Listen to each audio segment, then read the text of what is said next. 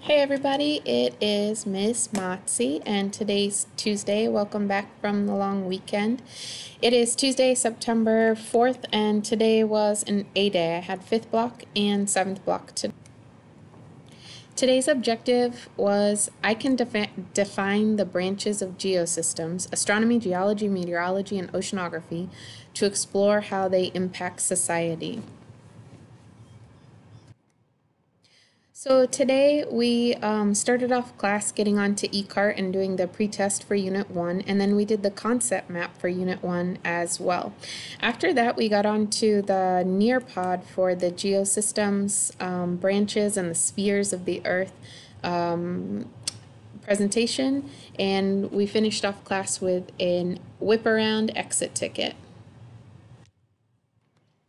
A quick review of what we looked at today. Geology is literally the study of the earth. Oceanography is looking at the chemistry, physics, geology, and biology of the ocean. Meteorology is the study of the atmosphere and the processes that produce weather.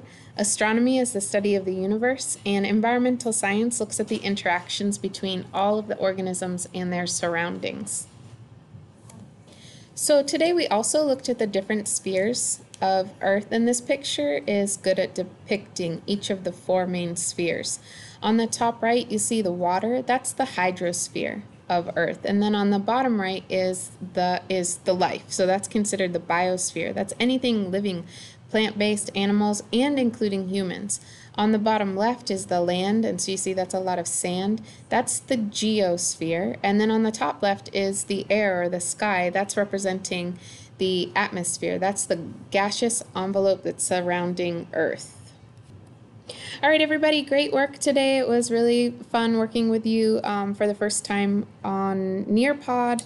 I appreciated your patience with any of the technical issues and watching you work on the concept maps. I will see you all on Thursday. Take care. All right, bye-bye.